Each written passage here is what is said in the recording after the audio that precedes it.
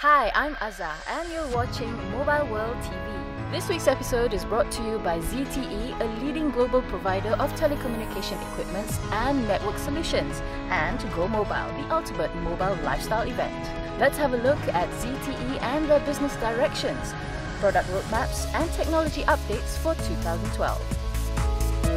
We are the telecommunication equipment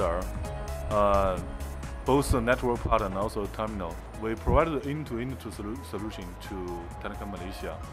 And also for the mobile operator, we're working together with Packet One for the WiMAX network, and also the GoMobile for 3G network.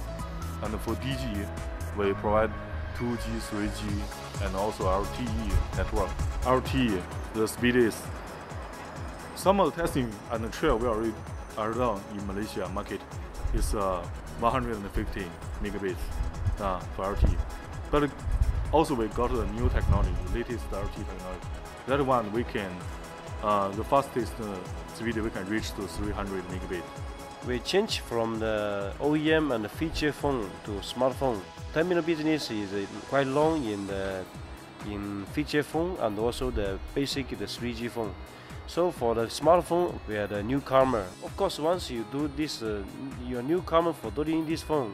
If you invest a lot in the high-end, let's say you quad-core, dual-core, you come so early in this market, but your brand is not there, it will be quite difficult to get a market share. So far, 95% the phones made in China already.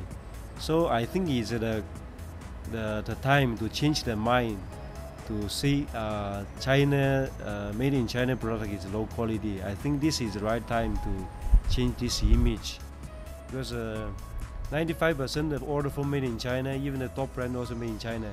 I hope all the engineers in Malaysia can be confident with China product, especially for ZTE, because we are the largest handset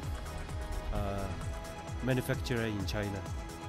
Thank you for watching Mobile World TV. Join me, Azza, for next week's episode when we cover more product launches, interviews movers and shakers of the mobile industry, and feature the latest gadgets and apps.